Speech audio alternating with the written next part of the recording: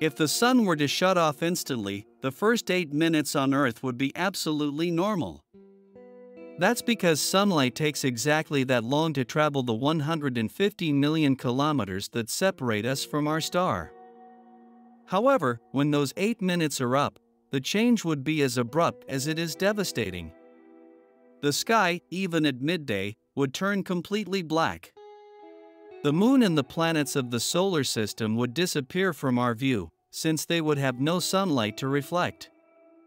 The stars would still be visible, but the Earth would enter perpetual darkness. Without the light and heat of the sun, plants would stop photosynthesizing almost immediately, and this would trigger a collapse in the food chain.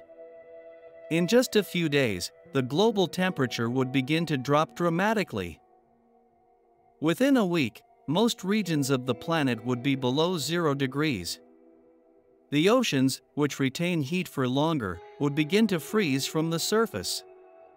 In about 2 months, the average temperature of the Earth would fall to about 100 degrees below zero and the seas would be covered by a layer of ice. However, not all life would disappear immediately. Extremophile organisms living near hydrothermal vents on the ocean floor would continue to survive thanks to the geothermal heat emanating from the Earth's core, which would continue to be active for thousands of years.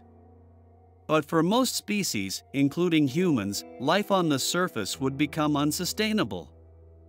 The Earth would become a frozen, dark, and sterile world, condemned to wander through space without its source of vital energy.